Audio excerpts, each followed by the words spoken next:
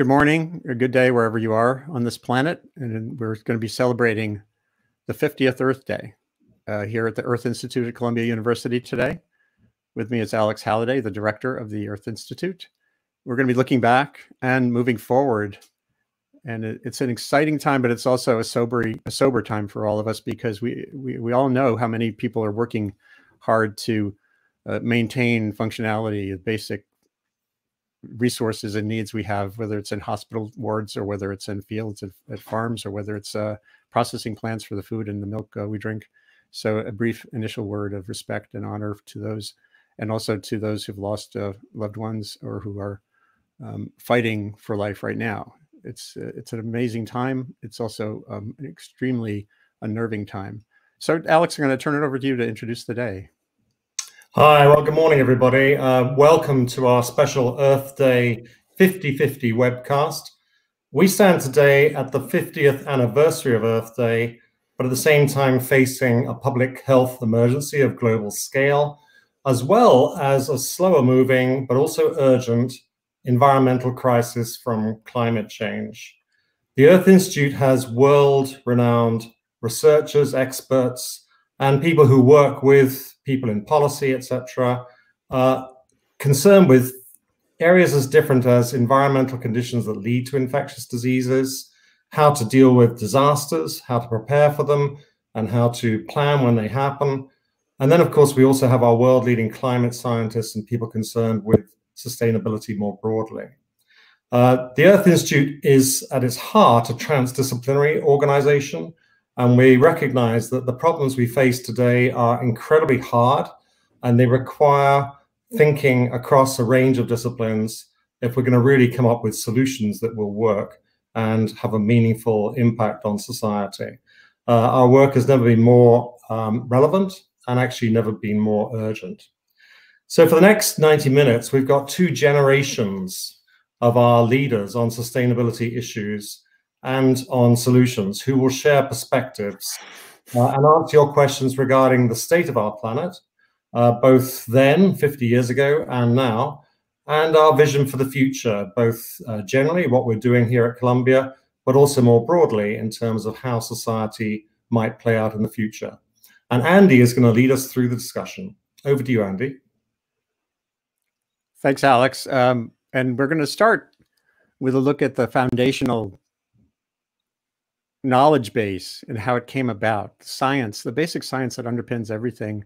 If we don't start with data, including what we don't know, then we don't have directionality for policy. So a great person to start that conversation is Maureen Ramo, who's the Bruce C. Hazen Lamont Research Professor at Columbia University. And she is at the Lamont Doherty Earth Observatory, which celebrated its 75th anniversary recently, and is just one of the great hubs on the planet for Earth, ocean, and climate research. So I'm going to bring Maureen to the fore here. Maureen, how are things going where you are in the lower Hudson Valley? Very good, thank you. Hi, Andy. Hi, Alex. Happy Earth Day. Yeah, there are, it is worth stepping back. We're facing enormous struggles, and at the same time, I can't think of a better time. That's okay. I can't think of a better. Trying to get out of the sun. You look okay. It's pretty good. I can't think of a better time than right now, after we've had this great acceleration. That's what scientists call the last 50 years recently. We're now in a great pause. And, many of us are immobilized, essentially, for good reason. So it's a good time to reflect a little bit. So, Maureen, we thought you could take us on a little bit of a tour through what we've learned so far and where we go from here. Yeah, I'm happy to talk about climate and climate science. From a little bit of a personal perspective, when I graduated from college in 1982 from Brown, I was a geology major. I wanted to study Earth's climate history. And there was only one place in the world to do that, as far as I was concerned, and that was Columbia University and Lamont Doherty Earth Observatory. And you see a picture of the Lamont campus up on the Palisades Sill, just north of New York, on the screen there. And so that was the only place I applied. I ended up going there and doing my graduate work. And it was an incredibly exciting place to be.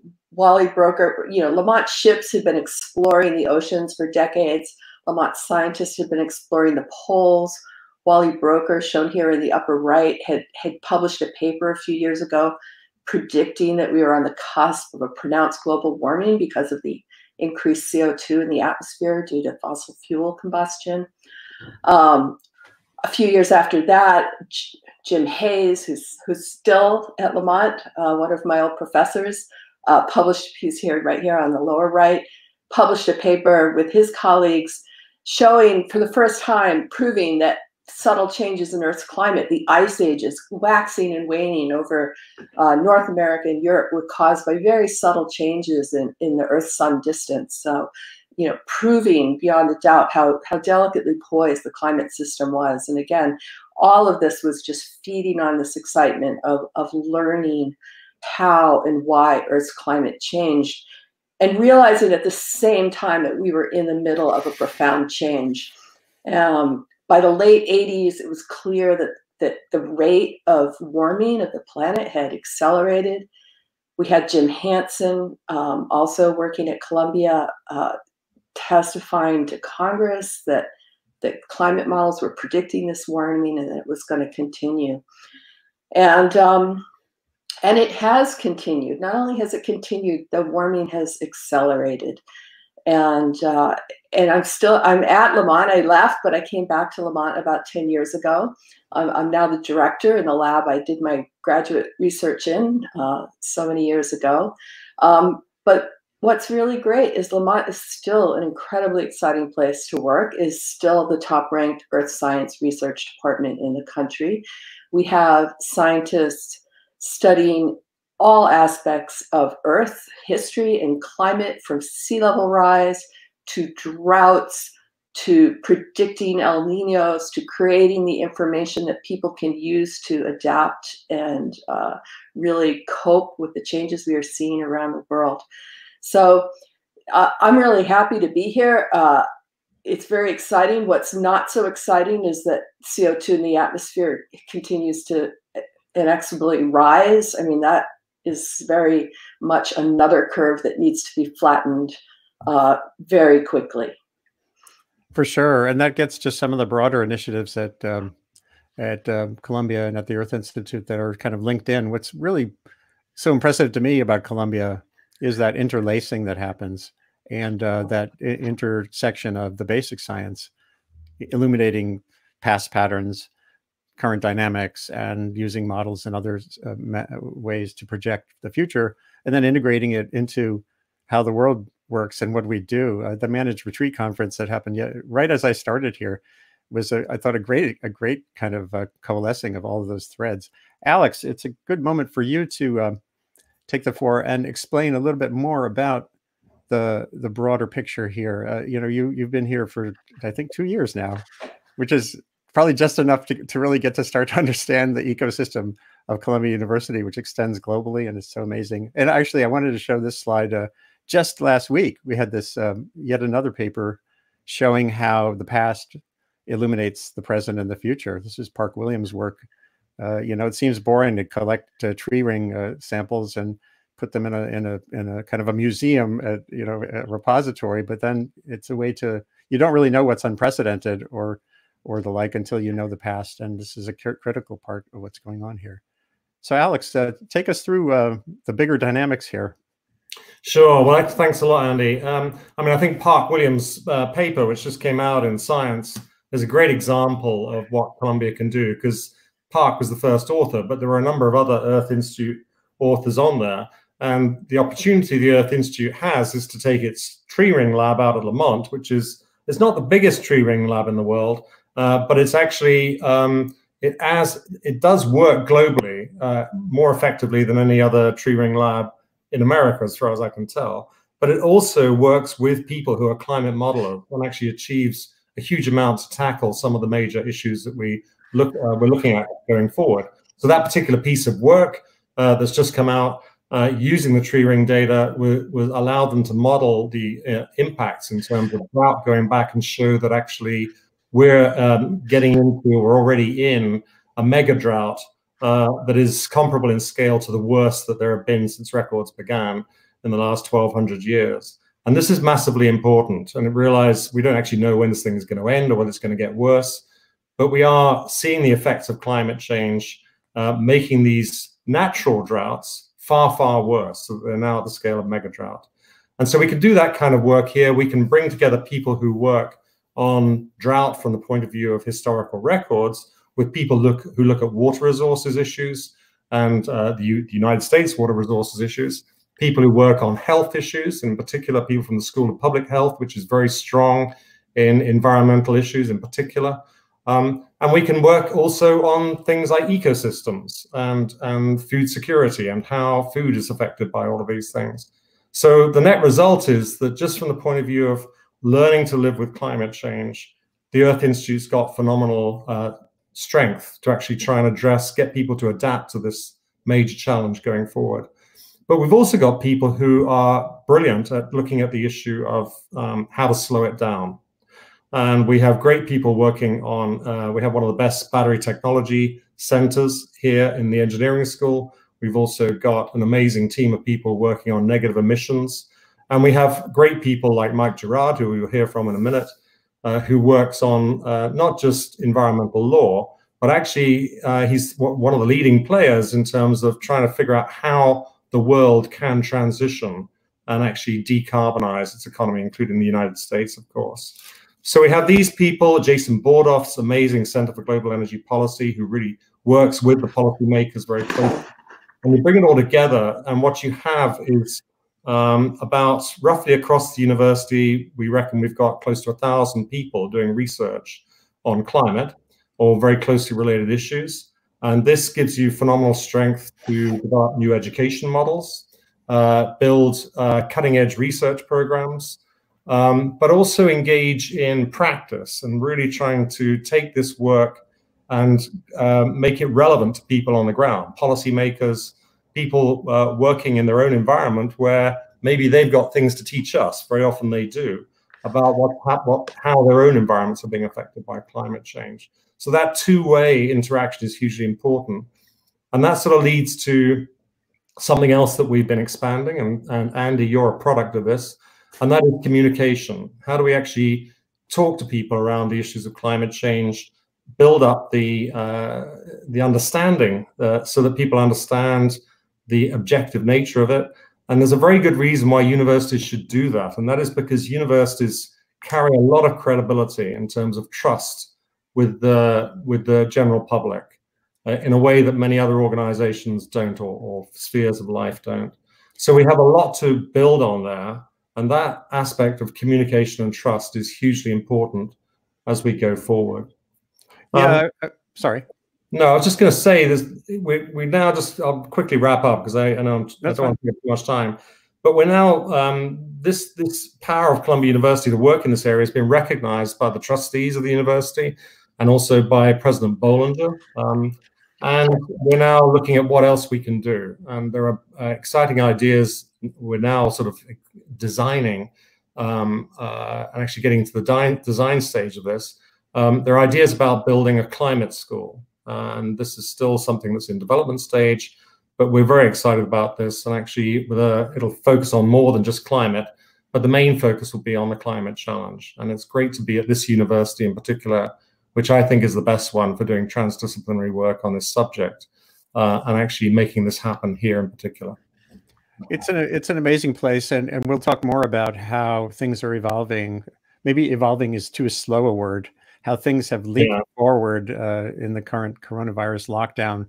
I'll give one brief example that just came to mind, and that I think illustrates the agility of Columbia's faculty and students all across the board. Seamus Khan, who's the chair of sociology, I was watching it with wonderment within a day or two of everything shutting down and schools scrambling to go online.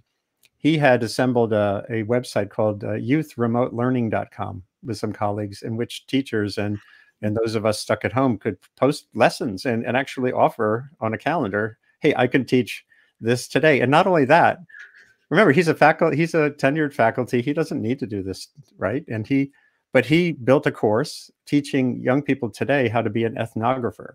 So how you today, as a young student in high school locked at home, can chronicle your experience in a way that historians going forward will be able to understand. It's just an amazing place that way. Yeah. Maureen, on this, one other thing to touch on perhaps is, you know, there is an infodemic around the pandemic, and it's very reminiscent of the climate divide you see in the public sphere, where for a variety of reasons, some of them are professional naysayers and some are people who are culturally just won't accept climate science. This Alex touched on trust. And I don't know if you have your own sense of how, along with building the science base, along with integrating with policy expertise through Jason and Mike Gerard and others, is there something else that we're doing or can do to build that sense of trust and engagement with broader communities? Yeah, well, I mean, to me, every opportunity I have to talk to people who are outside of the sciences, outside of academia, I embrace that opportunity. I'm always happy to answer questions. But, you know, I sense out in the world at large, there's a real hunger to learn more about climate change. And that's one thing that's made me really optimistic in the last 5 years. I've really felt that people are beginning to perceive that this is a problem that is going to impact them personally and want to learn more. And that's the first step to understanding and making decisions about your own actions. So I'm really happy about that.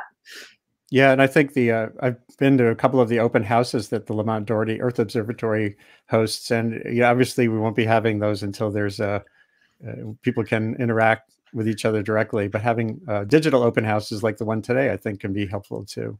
So we're going to move now. Andy, can I say one more thing? Of course.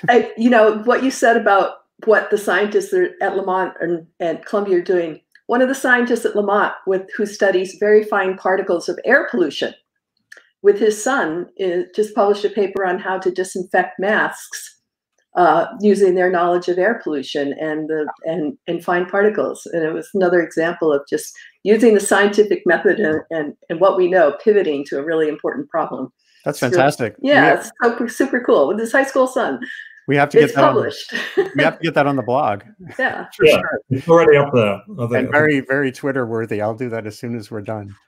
So now we're going to jump forward and back to 1970. You know, when I talk about the Great Acceleration, which has been charted these last decades, this 50 years, those of us who are boomers, who my son's generation tend to point fingers at, we really did ride on a wave of prosperity and bigness that characterizes these last couple of generations. And at 1970, Earth Day 1 was one of the results of people recognizing there are these, there's a downside to all this industrialization and progress, quote unquote. So we have some people on campus who have, or near campus, in Fred's case, were there at day one. So Alex and Mo, I'm going to minimize your video, your images, so we can go to our new guests. And here's Mike Gerard and Fred Kent. Great to see you both. Hope you're safe and relatively sane. Fred, you're in Brooklyn. Mike, are you in Manhattan? Where are you? I'm in Westchester. Yeah, I'm in Putnam County, a little further up. And my friends and relatives in the city are still struggling to just grasp the scope of what's happened. It's been amazing. But here, I think it's a good time to take the picture, to pause even deeper and do the reflection part of getting a sense for people of what the world was like, what Columbia was like, what New York City was like in that era way back when this was a scene on April 22nd in New York City. And you'll see images in a few minutes showing that the Green New Deal push from students now has a similar feel. But Fred, can we start with you on, actually, I'm sorry, Mike, who's Andrew Sabin Professor of Professional Practice at Columbia Law School, and he's the director of the Sabin Center for Climate Change Law. And I have to say, Mike, one of your great qualities also is you're obsessively communicative. And that isn't always true of law professors or people in this field in general. And you, like, I remember 25 years ago, maybe it was 30 years ago, when I was a young journalist in New York City, reading your newsletter that was a printed, was it blue or green, the paper? Green. It was green, of course. So, but you were writing for the Columbia Spectator could you just give us a word picture of what it was like back then and what do you think the context was? Sure. So in April of 1970, I was a sophomore at Columbia. I was also a reporter for the Columbia Daily Spectator, and I volunteered to cover the first Earth Day. I grew up in Charleston, West Virginia, which is a town dominated by the petrochemical industry that at the time had very high levels of air pollution and water pollution. And so I was already interested in the environment. So I volunteered to cover Earth Day for Spectator. The Columbia campus, like many college campuses around the country, was consumed with protests against the Vietnam War. And there were also civil rights protests, the early protests of the women's movement. Some people thought that Earth Day would be a distraction from the more important issues of the day. But Earth Day went forward. This is the article I wrote covering it exactly 50 years ago today.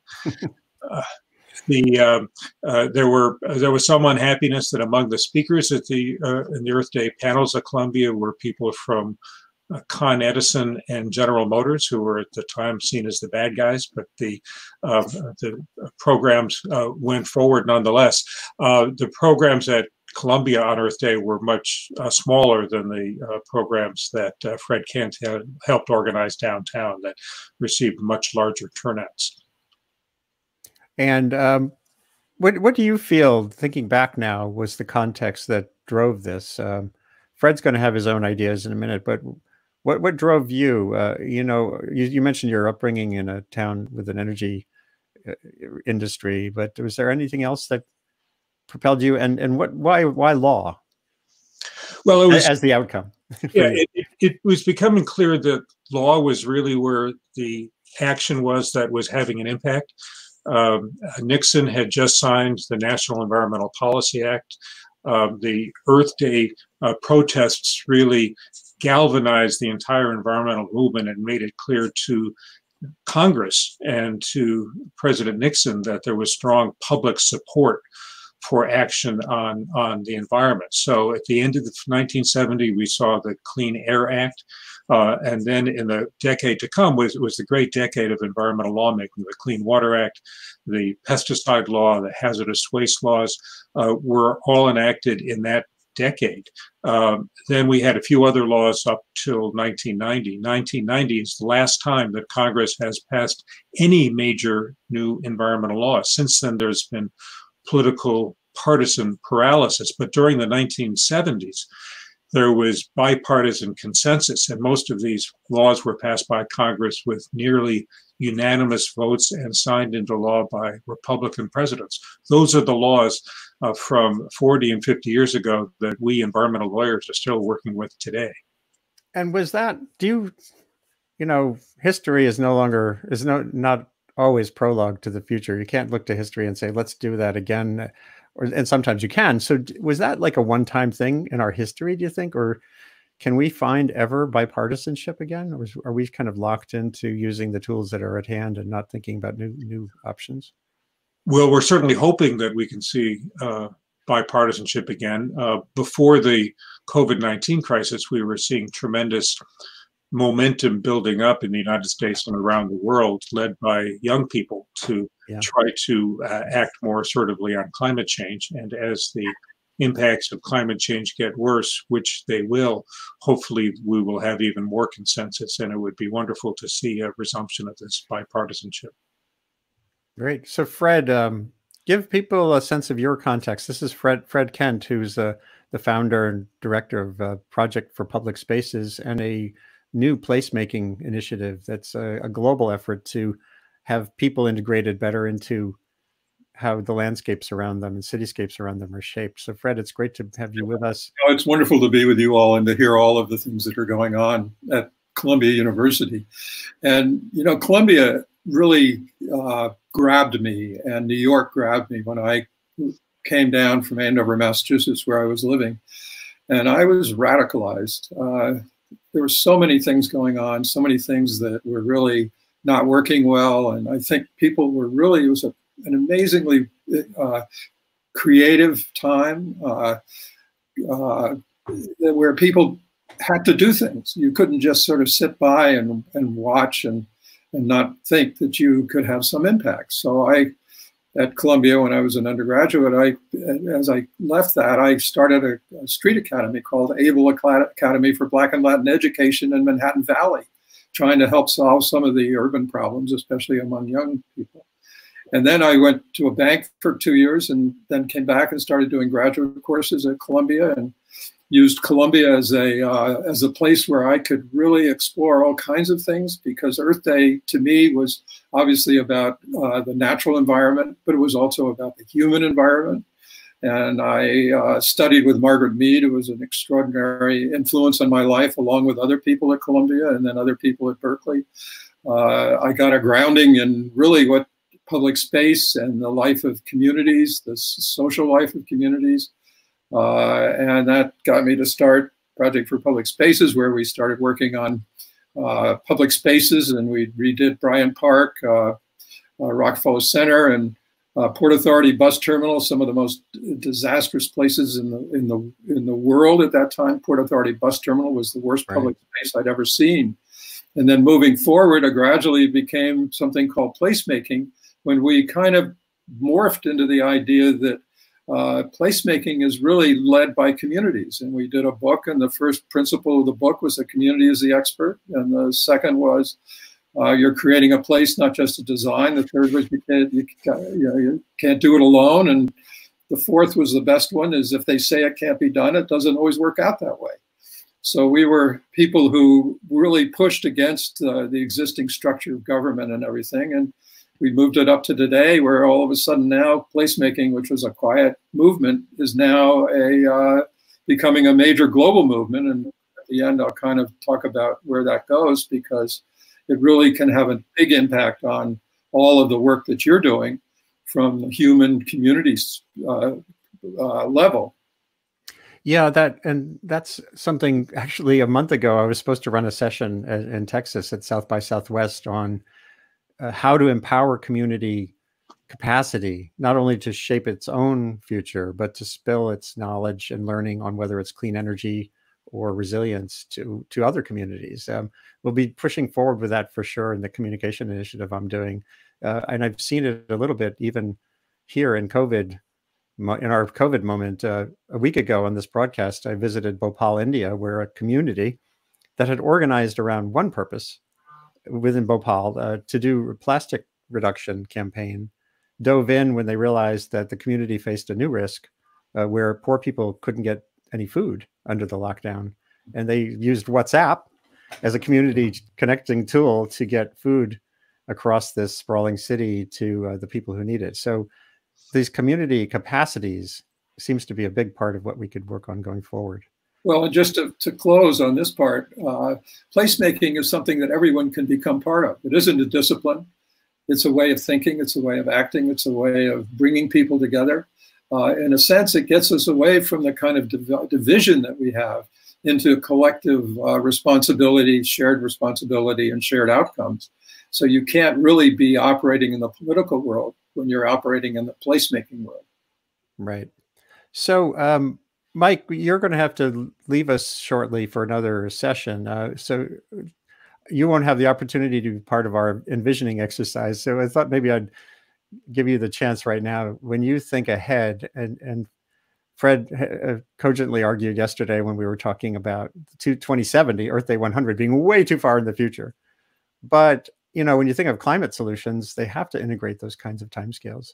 So if you, knowing what you know about the way the world works now, and knowing we've had this great jolt, and knowing what in your head feels like progress in the next couple of generations, what would you say is a step forward that can really get us going in the right direction?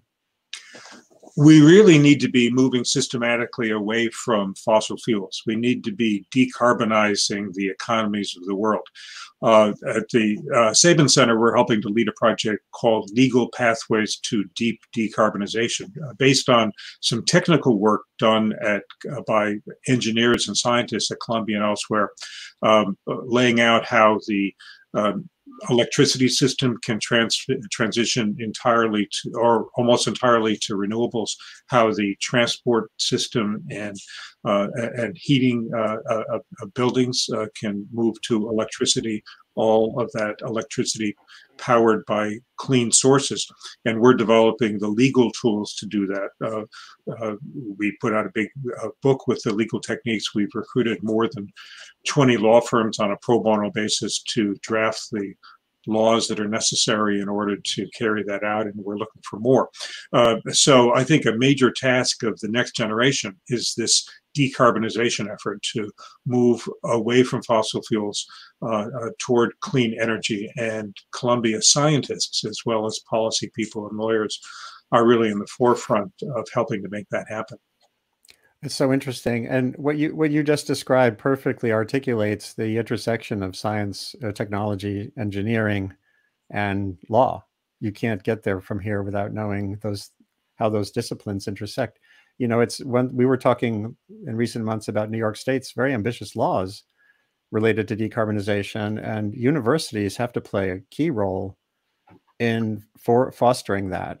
New York State has, of course, some of the great universities on the planet, and if we all can connect and serve as much as an extension service for communities around the state as we can, doing the scholarship and the idea building, I think you're right. We could be on a good track. So speaking of, and let me just say that the reason I need to log off is to give a presentation about New York's new Climate Leadership and Community Protection Act to a big webinar put on by the New York City Bar Association. We're training the lawyers of the city and the state in what that new law is and how to use it. That's great. Well, that's a good use of your time. So we will say farewell to you shortly, and of course we'll all reconvene in person when we can sometime down the line. Mike, it's great to have you on today. Thank you. And you can come back too. I'm doing this every week, at least several times a week. Great. So, but we mentioned the future, and so now it's time to hear from the folks who will inhabit the future more than those of us with gray hair and who can remember the 60s. We're going to go to the students here on this broadcast. Fred, you're going to come back for our envisioning. And Mike, we'll see you again down the line. And on Twitter, you're very active. I always love when I see folks from my generation and older who adopted these new tools with vim and vigor. So see you on Twitter too. Thank you. And now you're going to meet two exciting people from the generation who, again, has the highest likelihood of being on this planet in 2070 at Earth Day 100, certainly much higher than me. And I think it's reflective to look at this picture of 1970 Earth Day and then fast forward to this past year when the Green New Deal was proposed, which was a pretty amazing vision of a systems-based approach to decarbonization. I think it's key for people to think of a Green New Deal that fits in their head as opposed to some strict Green New Deal that's something everyone has to fight to agree on. It's a complex path going forward. And Maria Chart, who's an undergraduate in engineering at the School of Engineering and Applied Science. You're graduating next year, right? Yeah, next year. And you're in the UK. You're in the southwest coast. Yeah. Well, not the coast, sort of the Midlands in the south. No, I can't say Midlands because that's like a particular part. You're in the middle of the southern part of the UK. Yeah. And Narayan Subramanian, you are got your undergraduate degree in engineering as well. We'll talk about that, about engineering. But now you're graduating from the law school this spring in a very weird and disturbed way, of course, given the state of things. But I'm confident you'll get through. And I'd like to hear from you at some point about Data for Progress, where you're also a fellow. But I'd like you to we're now in the present. We've come back from 1970 to Earth Day 50 in 2020.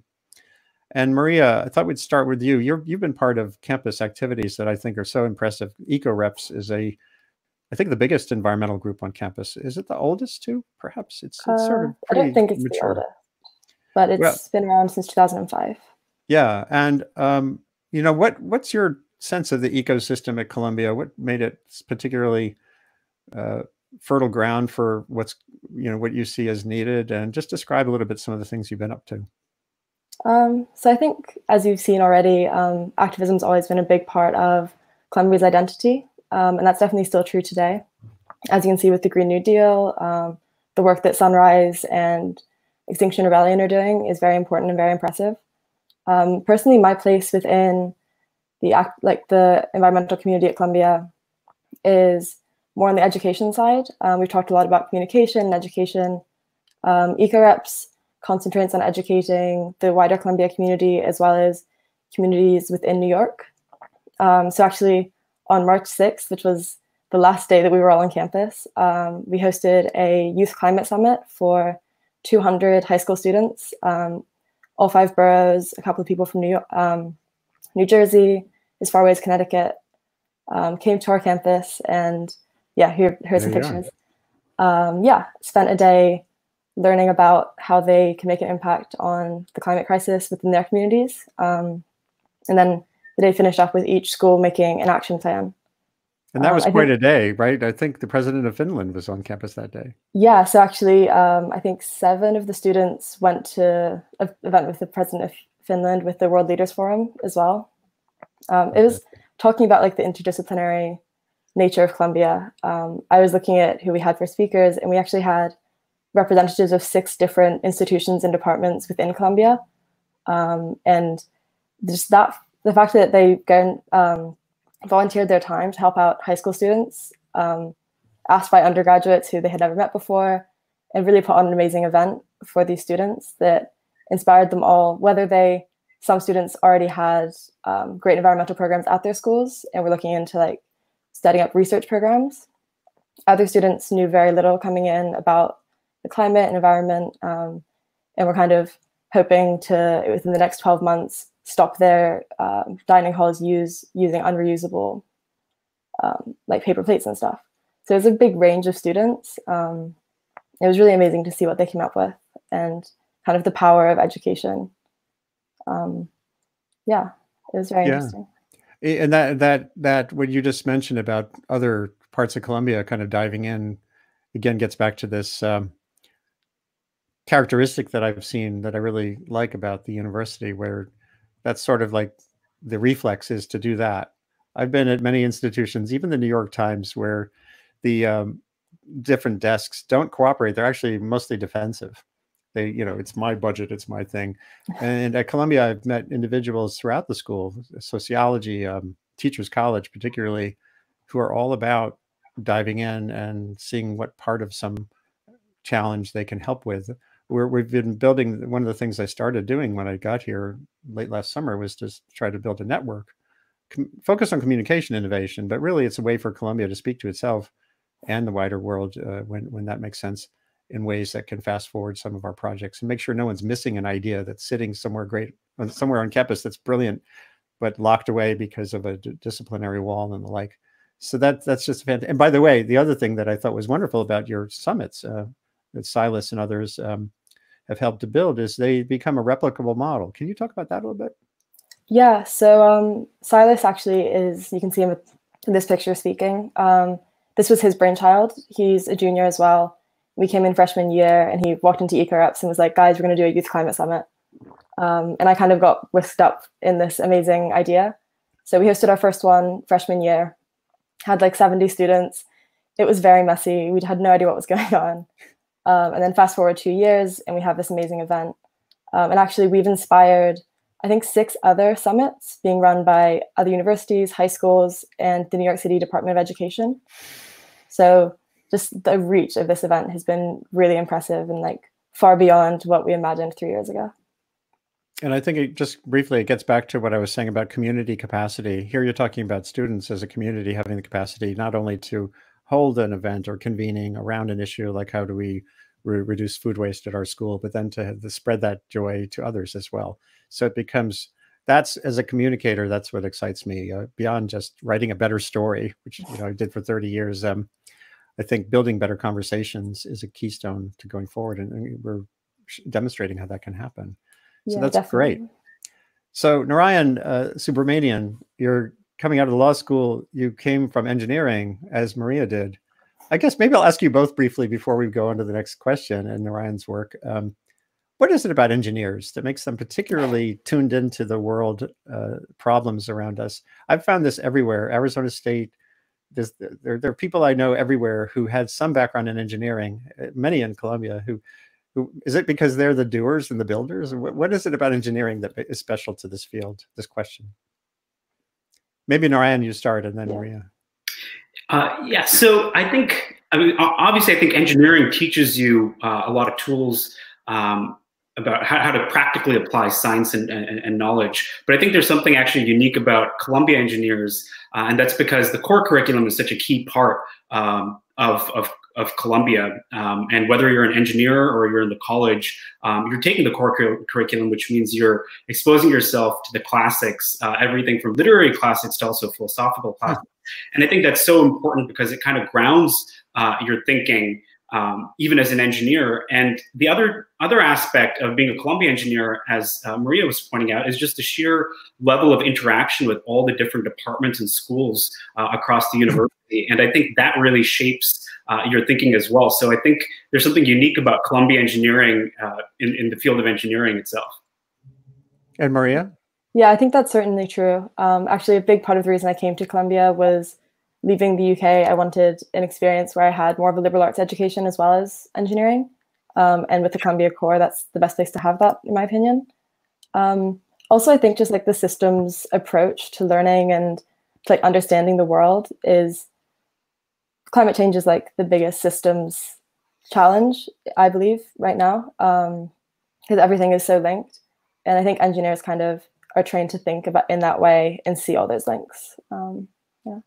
And Alex, I brought you back into the conversation because your background in geochemistry could have been scholarly mainly, but you're also very much an applied science kind of person. You develop tools, not just ideas. Can you speak to that briefly before we then look at the campus dynamics from your standpoint too? Just, is there something about, there are two guys, Dan Kamen at Berkeley and Michael Dove at Yale in 1997 wrote a paper they called The Virtues of Mundane Science. And they use the word mundane, you know, as a provocation, obviously, but it's about applying our knowledge to problems in the world. So Alex, you know, that seems to drive you a lot too. Is there something particular that pulled you here to Columbia to pursue that from Oxford? So I think there are two. Well, just to talk about me and my interest in technology, I've always found that my research has been driven by innovation and technology. So if you develop new techniques, and you know, Maria's a Cornish person, so she knows all about this. But there's this guy called Humphrey Davy. He did a few pretty amazing things, like discovering sodium and a few other things. But one of his great lines was, "Nothing begets good science so much as the development of a good instrument." And he realized that actually, if you're going to make discoveries, you've got to figure out what you can do that might be innovative and new in terms of the technology that's needed. So I think engineering and technology are hugely important for the future of society on so many different fronts. And of course, we see that in our entrepreneurs and investors. We need to see it in governments, putting money behind innovation in particular. Some countries are particularly good at taking risks in innovation. America is one of them. And I think that's going to be really important. A lot of people who are interested in investing in finding solutions to the climate change problem really want to see people taking risks. They're not interested any longer in sort of long-term, you know, what we can do over the next 100 years. They want people to take big risks right now, and they'll put money behind those big risk-taking opportunities to develop new technologies and thought. So engineering, I think, is key to this whole, in so many aspects of what we're trying to do here. But in terms of applying ourselves to the real world, the Earth Institute recognizes, as do many other people, of course, that fundamentally this is all about people. And how do you actually engage with people? And there's a tendency for universities, we call them ivory towers for a pretty good reason, that they tend to be a little bit isolated from the real world. And not only is this important from the point of view of, you know, coming up with solutions that can actually help people, it's also a question of whether you really think you're going to solve the climate problem without listening to people. And so we have to find good ways of engaging with communities, both here in New York City, including where we're building our campuses and things like that, but also globally. So the Managed Retreat Conference that you mentioned earlier, which was a few hundred people. It was the first time anybody had done a conference called Managed Retreat. First time I think the term had been used. But it was, you know, a large number of those people who came to that first conference were journalists, because they realized a lot of this was about, there was a lot to be done in terms of communication around this issue. And a lot of the other people who came along were people from communities around the world that are really impacted by the effects of climate change. And, you know, you can come up with all your own ideas about what you need to do to adapt to climate change. But these people are already doing it, and they're out there in their own communities doing it.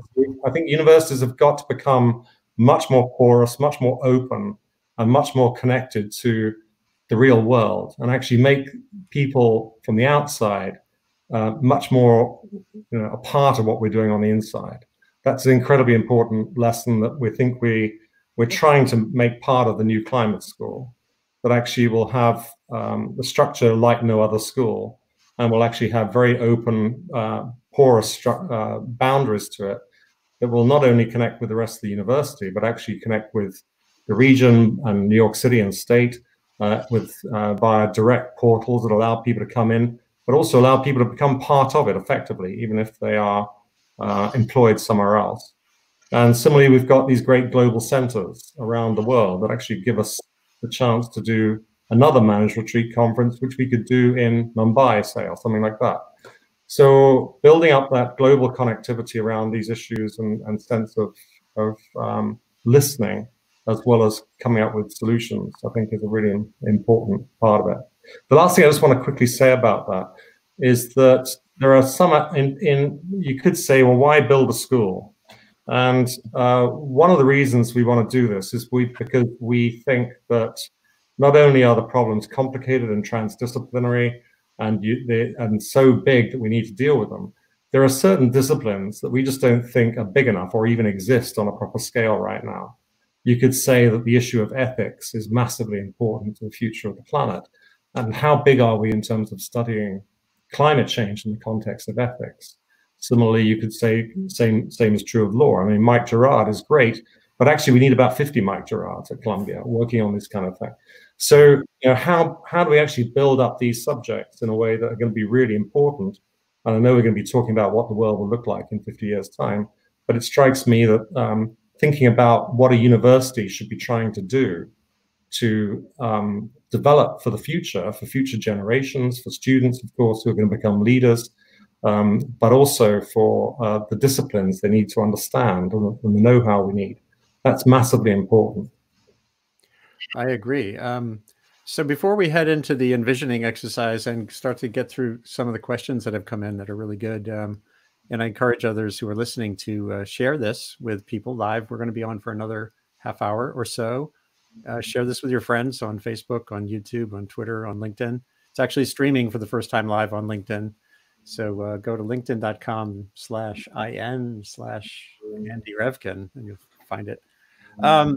Share the questions, but I wanted to ask you guys about this moment too on campus where we are disconnected. Here we are connecting digitally. We're not in our classrooms at Morningside or elsewhere. And just to get a brief reflection from the three of you on how this is changing or not the way you've thought about your own career or your own goals. Maybe we'll start with Maria. And I just posted here, I just noticed some images that kind of reflect the transition. There's Brighton Kaoma, who's graduating and getting his master's degree in policy administration. He was a Zambian radio journalist as a teenager. And we're meeting with Maya Lin, a great artist, to work with her face-to-face on some new projects she was working on. But on the right, we have some of the digital innovations that have happened here. Radhika Iyengar, who's at the Center for Sustainable Development, dove into the online space and created with Brighton this was a workshop for kids wherever they are on how to use radio or podcasting as a teenager. And I've launched this actual Sustain What effort that's looking at the landscape of journalism and media. So every one of us has had to kind of flurry around. Some of that's just a quick response, though. So is there something about the jog to our global system that's gotten you thinking in a new way about your own track, Maria? So for me, I think it's definitely kind of illustrated the importance of activism. I think our elected officials haven't dealt with this crisis in the way that we might have hoped. In some countries, they've done significantly better than others, but I think it's really shown that having competent people in office is important, and they are currently not necessarily. So using other streams to kind of get things changed is really important. Also, I think it's the first crisis that I have personally lived through. And being in a crisis isn't great, it turns out. So I think it's kind of shown, like, this is nothing compared to how badly we'll be affected by the climate crisis if things don't change. And so I think it's really kind of illustrated the urgency of the situation and inspired me to kind of prioritize climate even more than I have already in my own life. And especially kind of communicate better with my friends and family and make sure that this isn't something that's kind of ignored. I know especially in the first couple of weeks when we were getting kicked off campus and stuff, people were like, why are you trying to talk about climate now that we have something else going on? And that seems to be like a recurring theme within the climate discussion, is that there's always something else, but these things are all linked. And I think for me, kind of telling people and getting an understanding of how all of these systems are linked is something I've done and will continue to do. And hopefully other people will too, so we can actually deal with them more quickly. That's a good thought. And, you know, Narayan, we were talking yesterday about your work in the Marshall Islands and elsewhere in the world. So as we were saying, we are the fortunate ones who have internet access here and have the capacity to keep creating new ideas and spreading knowledge or policy or the like. But a big chunk of the world is, including in the United States, there are tens of millions of people who don't have access to the internet right now, the ones who need it most. So what's the jog to your system, if any, here so far, Narayan? Yeah, I think you really just described it there. There's also definitely an equity issue that the coronavirus crisis is exposing, which is very much true of the climate crisis as well. And piggybacking on what Maria said, I think there's really something to learn about the climate crisis from the way in which the coronavirus crisis is unfolding. Some of the same aspects of denial of science or not acting in time, not being preemptive or proactive in your approach, that's all coming to bear with the coronavirus crisis. And so I think there's really something to be learned as we move forward with the climate crisis. And so this whole experience really makes me want to redouble my efforts, but there's a lot to learn here too. And to end that kind of on a more optimistic note, I think there's an opportunity to get out of kind of the ensuing economic crisis after this by actually doing the things we need to be doing to tackle the climate crisis. So in some ways, I think both these crises could actually be linked because, for example, we're seeing how the global economy now is at a standstill, oil prices are collapsing, and there's a real opportunity to start the clean energy transition in earnest right now. So I think there's a lot of work to be done on the climate crisis starting now, if not before. For sure. And Alex, hold on, let me get back to the Alex. You know, this has been a jog to everything about how a university functions. And again, it's worth noting the heroes around us, even on campus, especially at Columbia with our public health and hospital intersection. It's just, you know, there are people who have passed away within our family here. There's that direct and horrible effect, but, you know, thinking functionally going forward, honoring those losses and travails, what does it feel like now in terms of how you would shape priorities for the Earth Institute itself going forward?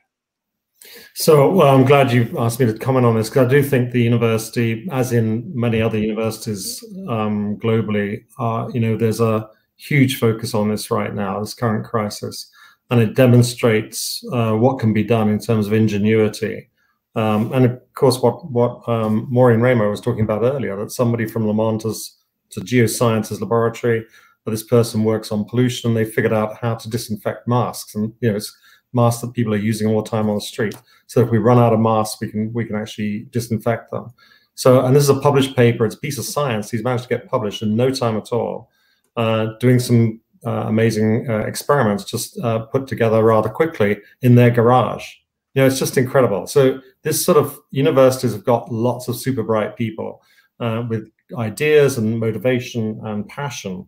And this actually is great to see universities, jumping to the forefront, taking responsibility, and trying to do things.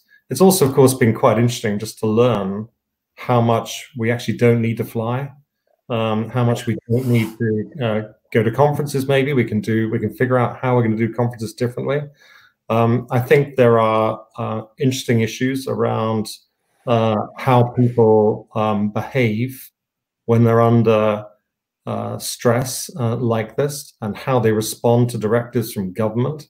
I think that's been really interesting and a bit frightening. In terms of some places seem to work well, and others seem to generate anarchy. So you just think, well, actually, there's a lot to learn about how we're going to adapt to climate change, because there are going to be some difficult things for people to get used to in adapting to the effects of climate change and decarbonizing society. And while we think of it all as very positive, people are going to potentially have to give up their jobs and do something different with their lives, things like that, as we decarbonize the economy. And how's this going to affect society, and what's going to response be? So I think there are a number of issues like that. I think one of the other issues that I think is really important is that people's mental well-being is being impacted by this crisis. People are seriously worried, of course. They're missing people. They're missing physical affection from people. They're missing. They've got the fact that they're separated because they can't fly to go over and be with their loved ones. There are tragic stories about this, which I think are very moving, and tell us about, I think, something about the fact that these major disasters, when they happen, and there will be more in different kinds in the future, they actually have a very strong human element to them, which we need to be thinking about and actually understanding how do we put in place the right kind of support mechanisms for people. And the interesting thing about this one is it's not a part of the Caribbean that's being affected. It's not just an earthquake zone somewhere in Southeast Asia. It's actually the whole of the world is being impacted by this, and they're having to live differently. And so we're all starting to experience stresses and psychological pressures that I think are we need to think about how do we maintain people's health. And in terms of the climate crisis, that's an issue. Young people are worried about climate, and we've got to make that something that we build up in our thinking. How do we address that from a psychological point of view? It's actually an area that I probably got more emails on when we talked about the climate school than any other area. People from across Colombia, many different schools, actually said, look, we need to be working on this. This is really important. How do we help people adapt psychologically to the impacts of climate? Yeah, there's this actually a woman who participated in the managed retreat meeting, Susie Moser, who's been in climate adaptation thinking for a long time. She has a big project underway right now that I'm trying to get us integrated into on the adaptive mind. In other words, what are the capacities? How do you nurture in people the capacities to be agile, to be adaptive, to be empathic, to be innovative? It's less how do you learn physics than what is it we can foster in people that gives them those capacities to go through, whether it's climate adaptation or the next pandemic, to make it the impacts less. So and there's a whole bunch of people here at Columbia. Peter Coleman, right now, this is his moment in a way. He's at the center called AC4. It's too long for me to disentangle for listeners, but they create, among other things, they have a difficult conversations laboratory. And when I came here, the first thing I said when I learned about that, I said, boy, the world needs more of that for sure. So we have those capacities as well here on campus. So there's some great questions coming in, but we're going to now go to our envisioning moment. And I'm going to bring in our other guests who are still with us today, Fred and Maureen. So we have a couple of generations here. We have this pretty good articulation of where we've come from the last 50 years, both in science and in the social life of our campus and our campuses around the world. the dynamics of the world right now are in flux, and with this great jolt, we've gone from the great acceleration to the great pause. A poet I had recently on this Sustain Wet program, Irene O'Garden, said this can be an era of the great compassion. That was her name for our moment, because we've learned what disconnectedness feels like. So maybe we'll dive back into each other in a more meaningful way. And now we're going to go forward in time to pick your time. I chose 2070 because it's easy to say, hey, it's the 50th anniversary of something. It's harder to say we're halfway to something. And 2070, we know the world population will be over 9 billion. It'd be hard to imagine a trajectory that's not like that. We know that we'll have more technology, unless things completely break down and we go back in profound ways that I don't think are going to happen. We know what the universities' roles are changing. So I was hoping each of you could pick not the whole picture, but some part of the picture of the path ahead, and articulate one or two steps that can be taken to get us on that path now, after the great pause, after whatever comes after the great pause. So maybe we'd start again. Let's start with Fred Kent, who is the elder statesman among us, and who was active on the streets here in 1970. So Fred, when you look at the Earth as a place to make, as opposed to a planet we live on, what's your key priority going forward? Well, I used to run an organization that had a lot of people. And then 2 years ago, we broke off from that. We call it a hard fork. We moved because a group of us, the senior leadership, thought we could do something much bigger if we didn't have an organization around us that we had to serve and support. So we set up this thing called Placemaking X and the Social Life Project. And they're network organizations. And it's so much fun because no longer do we have to use everyone in a large office, but we can use these people around the world. I just got an email this morning from Guyana where they need to reshape their whole downtown.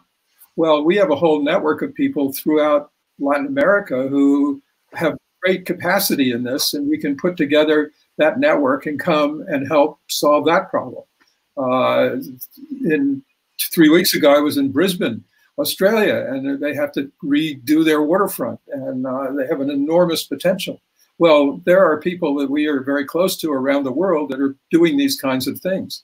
Sometimes they're physical things, sometimes they're programmatic things, sometimes they're much bigger community organizing things, like taking a whole city and turning it around in terms of creating places that serve people in different neighborhoods in different ways, about creating community markets throughout a city so that people who are trying to get into business can become part of a local market in their neighborhood 1 day a week, 2 days a week, or whatever. So there's a whole evolution to where governance, placemaking, place governance, place-led development is now moving very much into the mainstream. But there's one more level I will say about in a little bit. Okay, sorry, hold on a second. Alex, can you go next? I'll tick down chronologically backwards.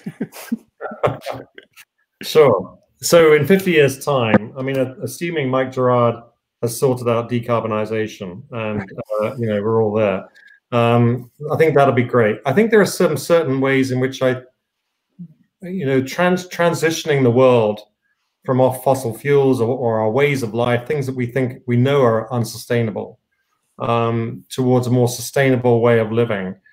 Part of it, of course, involves government and it involves laws and all the rest of it, but also to some extent it involves a relationship with the world, that actually people have got to, there's got to be some sense of a more human sense of how we live in this world. And it sounds, people sometimes use the word stewardship. That sounds a little bit colonial. I don't like that. But I mean, it's more to do with how do we actually treat the world as something that we have to coexist with and figure out how we're going to work well with it in the future. And you can see that a lot of people care about this. I think there's more to come from the arts in particular, but actually you're starting to see a lot coming out in the arts about people expressing their human feelings effectively in art or in music, about the environment and what's happening to the planet. And that's a tremendously important thing that we have to develop here. And Carol Becker here is Dean of the Arts, is totally into this and keen to move it forward. But that human expression, that sense that this world is for us. And of course, we've got to deal with climate change, we've got to decarbonize, but actually it's more than that. We've actually got to build a new sense of relationship with the world in which we live, the people we live with, the biosphere, and how we actually interact with the planet in a more sustainable way going forward. So changing that mindset, I think, is massively important. And you know, it may take a while, it may take crises to get there, but at the same time, I think it's an important change in the way we need to think about society. It sounds rather utopian, I know, but can I just add a quick thought? Mm-hmm.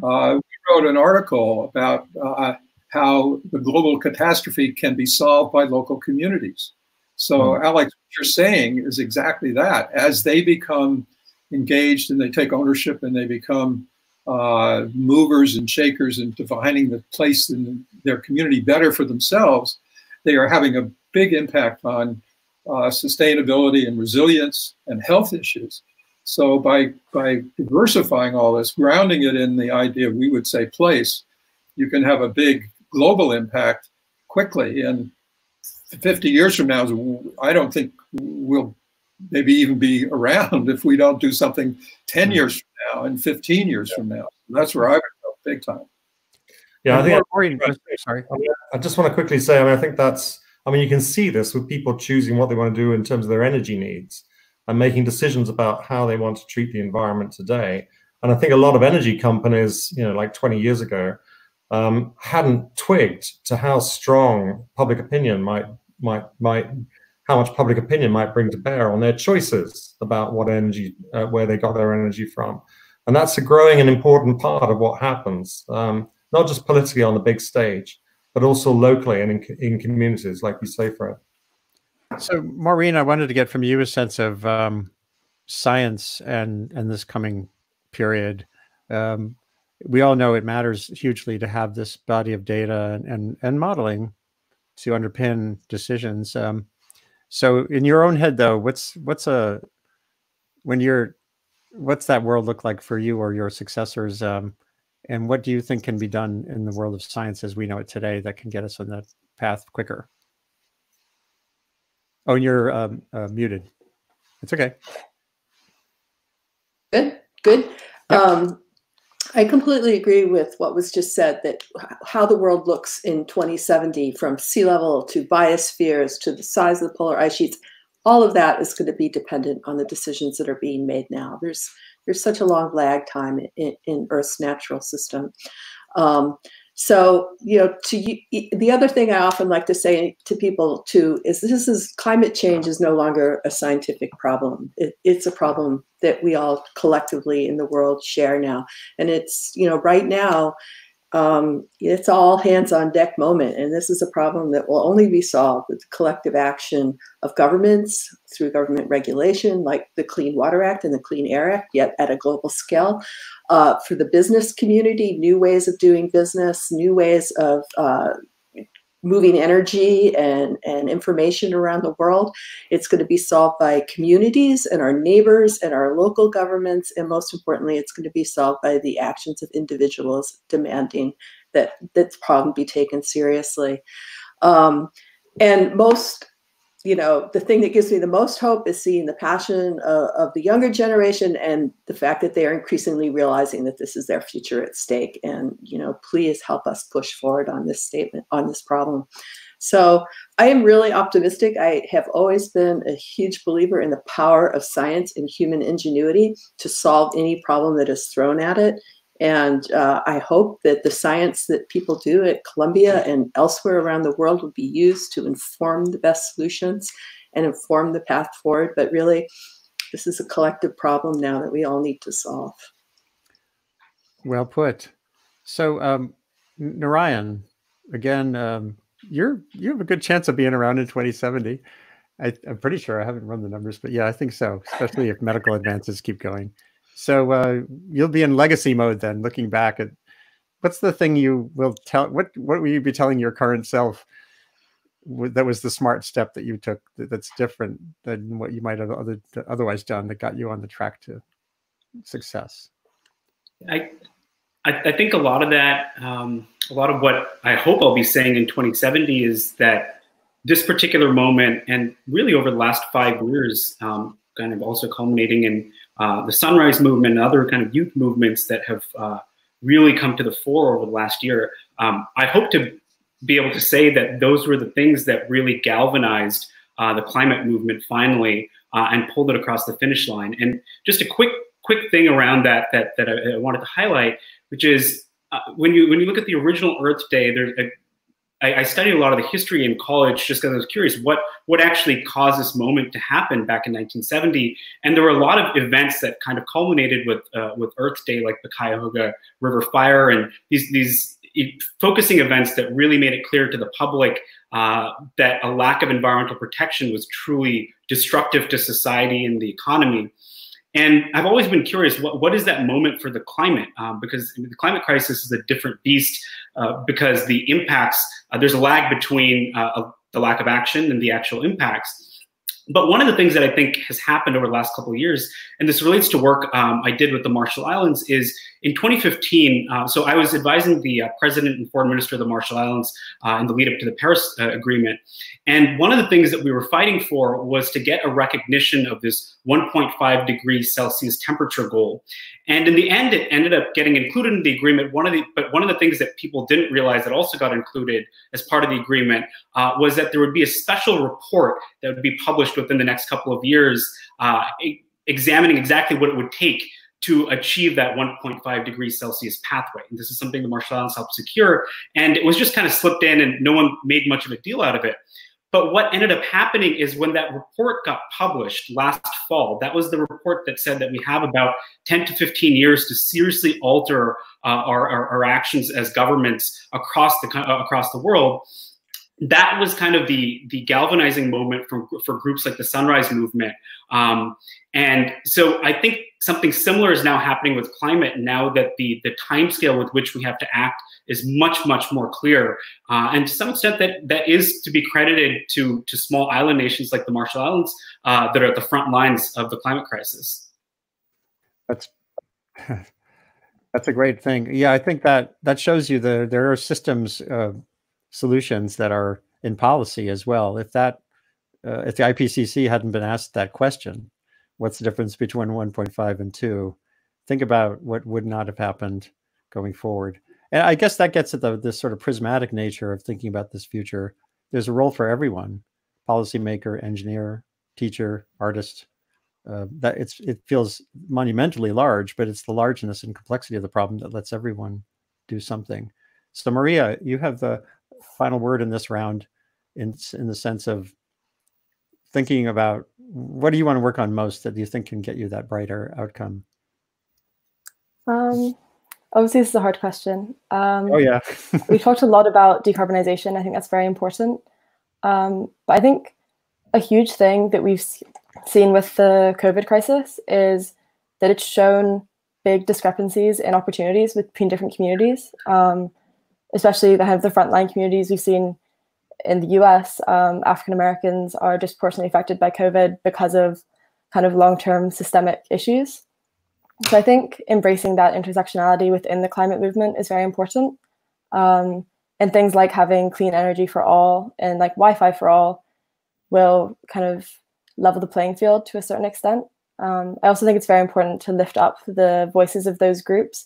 Indigenous people as well are disproportionately affected. And we were talking earlier about kind of listening to communities and things. And that's especially important here.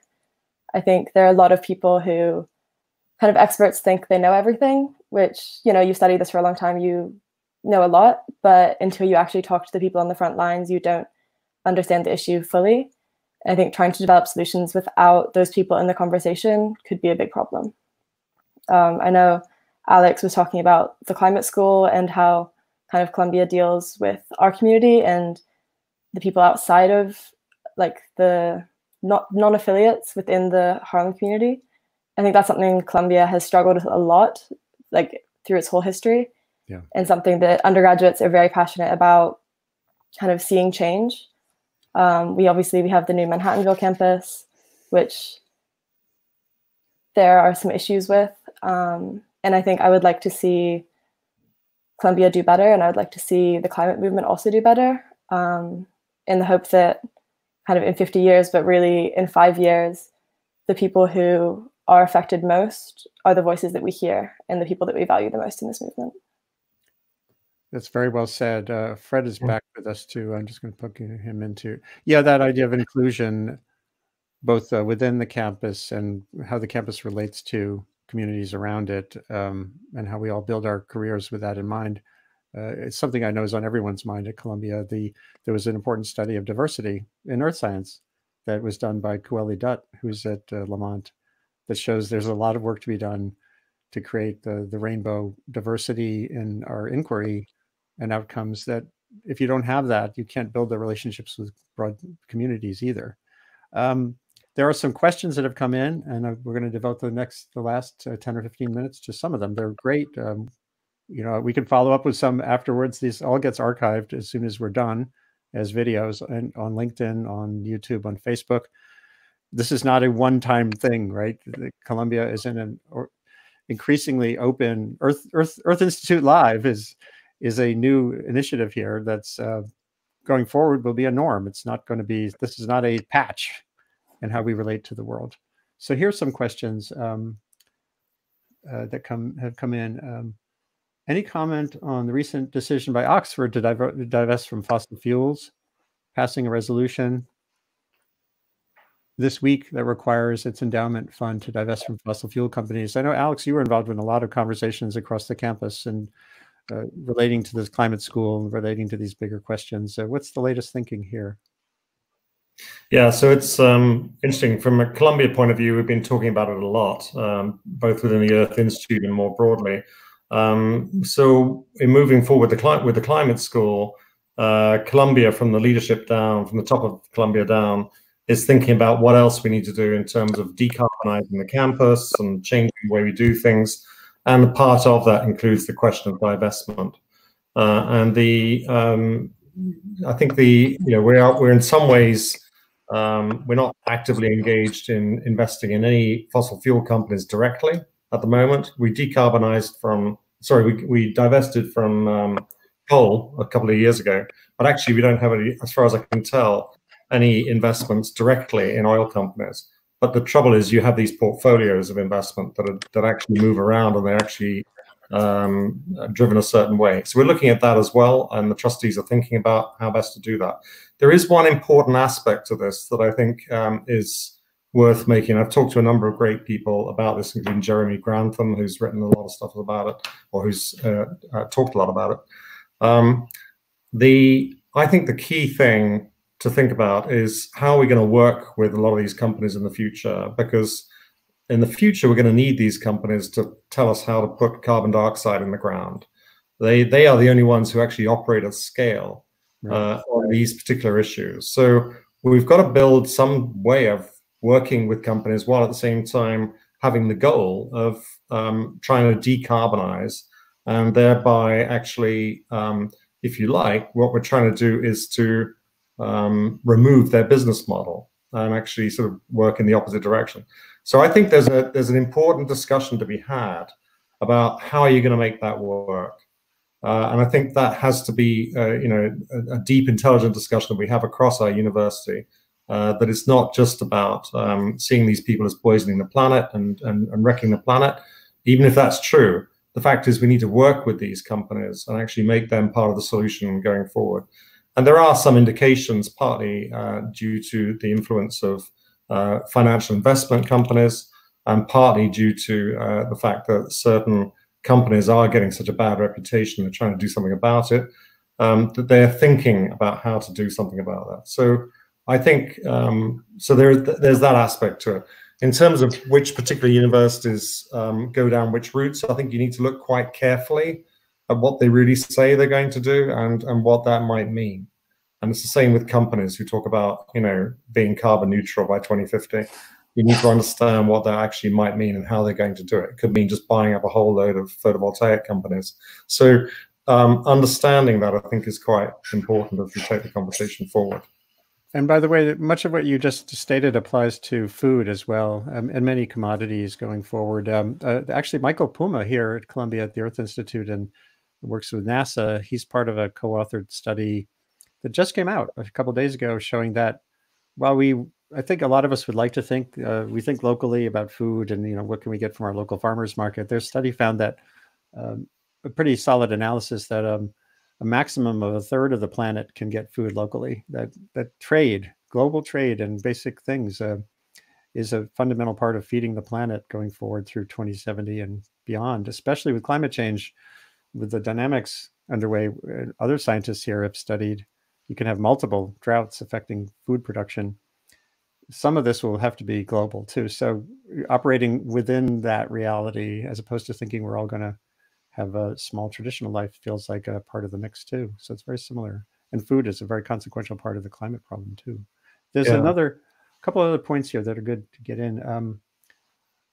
Laurie Abel, she's making a point here that's reflecting what was just said. I think it's a mistake to think of the global economy right now as in standstill. The global economy is slowly changing and adapting. Right now is a moment to steer it towards the future we want.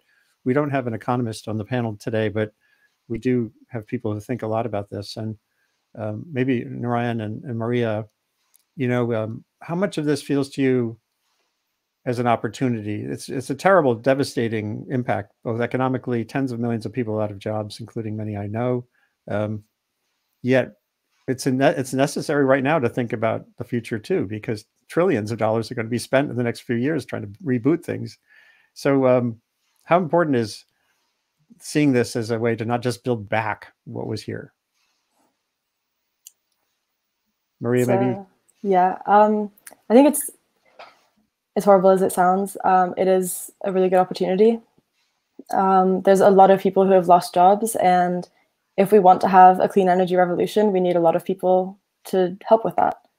My mom's family is from Ohio, and they lost a lot of jobs kind of with the steel industry, and everything kind of went downhill a while ago. And I think in places like that, you can basically re-employ a bunch of people. And also change minds about what climate change is and kind of educate people through providing jobs. Because as soon as kind of sustainable energy is seen as a positive thing that's providing jobs and providing opportunities for people in areas that traditionally don't believe in sustainability or like don't understand what we're going through, we'll start to see it as a positive.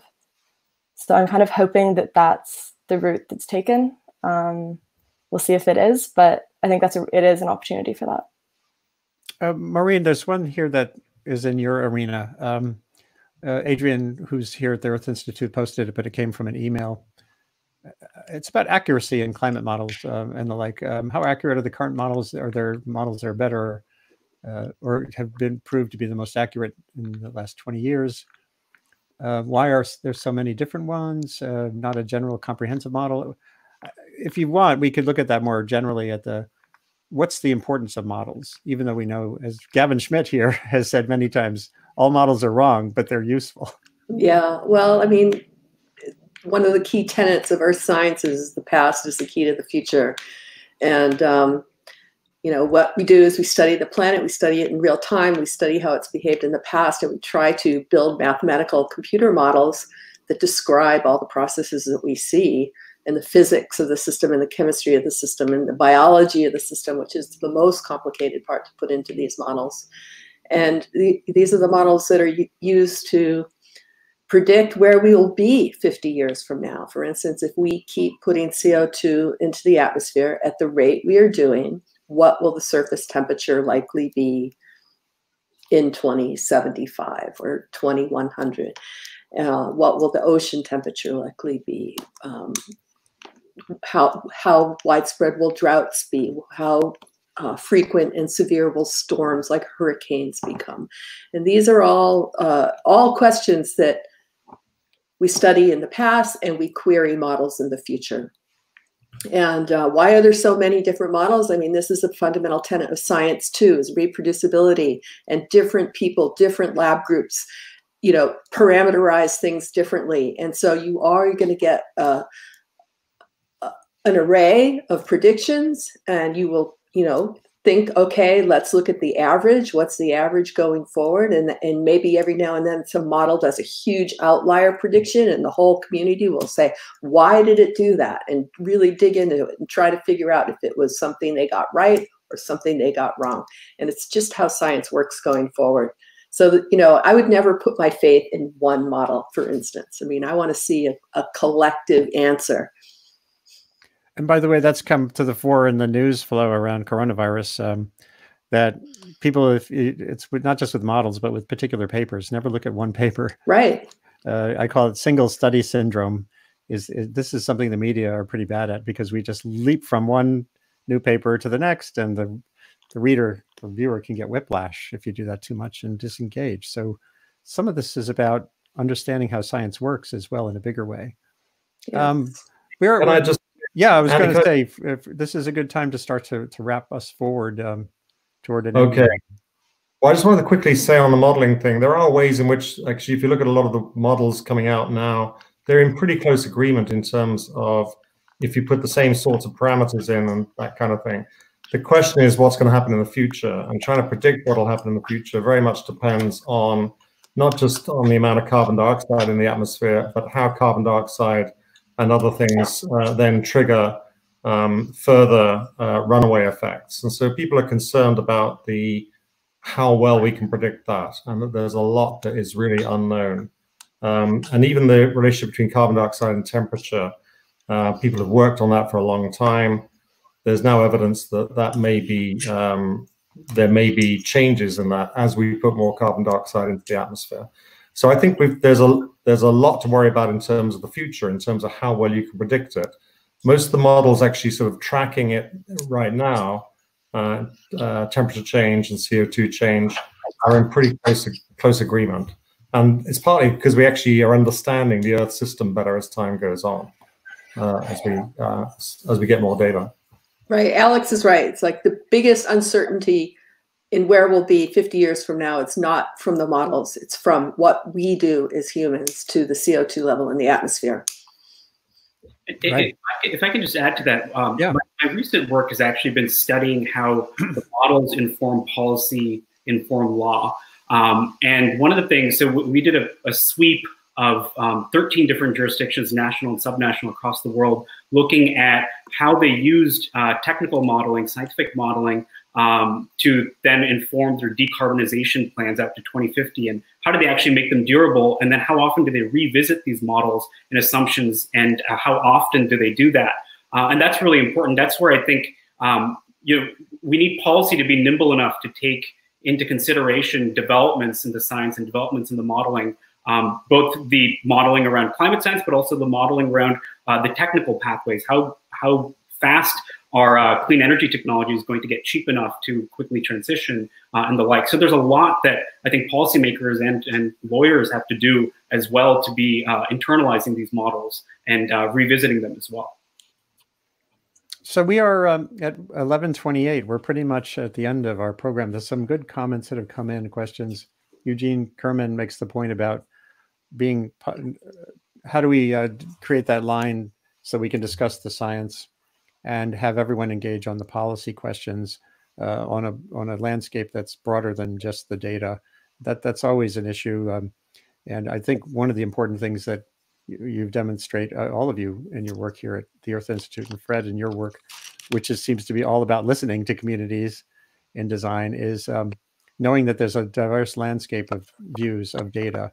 And that's also scientific. There's this field called cultural cognition, which guarantees we'll never see the data with one eyeball and one decision process. And I think this is the conclusion of our exercise today, in the sense that, but this is not the conclusion of anything. Columbia is a communicative enterprise. The Earth Institute is devoted to this live relationship with the world around us and the world within us. And Alex, you get the final word here, and sort of calling it a day. And could I have a sentence before? A sentence, yes. Yes. Yep. So our view is that each discipline has become its own audience, and that convergence and doing things quickly, lighter, quicker, cheaper to create change, and then use the disciplines to assess that, respond to it, use it for the next level, but keep moving progressively to continue to create change, systemic change on the ground, brings the outcomes that we will want in the long term. I love that line. Each discipline has become its own audience. We want to avoid that, right? Right. And I think we're doing a good job of that It's on hard. this program. Thank you, Fred. It was a great insight. And by the way, I'm going to be doing another one of these Sustain Wet programs just specifically on placemaking because it's a fascinating enterprise. This is again not the beginning. This is not the end. This is the beginning of a new approach to our interconnectivity. Great. It's really, really important. Thank you. So, Alex. Yeah, I'd just like to say thank you. Yeah, I'd like to say thank you to everybody who's been speaking today, to Maria and to Narayan, who I think in 50 years' time will probably be wondering whether they should retire as dean of their climate school somewhere in the world. And to Mike Gerard, of course, and Fred, who are outstanding in terms of what they're doing and providing a great perspective on what things were like 50 years ago. And then to Maureen Ramo, who gave us that insight into the history of Colombia and in particular the Lamont Doherty Earth Observatory and how climate science has been at the core of our understanding of the planet and where we need to go in the future. And finally, thanks to Andy for a great job of fielding all the discussion and making us all feel quite relaxed and comfortable with what we're saying. Thanks a lot. Great. And you, all you listeners. So yes, and those whose questions weren't answered, again, I'm an open book. I'm here for everyone to serve as a pipeline, and we're going to keep this going. So thank you all. And I'm going to call it a day. At 1 p.m. today Eastern time, I'm doing another Sustain What program with George Steinmetz, one of the great photographers of the Anthropocene. I got to write the context of the text and essays for his book. He just flew over Manhattan last week, and CBS News covered his flight over the quiet city. So George is an amazing character, giving us another perspective on this changing planet. Thank you all for tuning in, and we'll see you again soon. Thank you.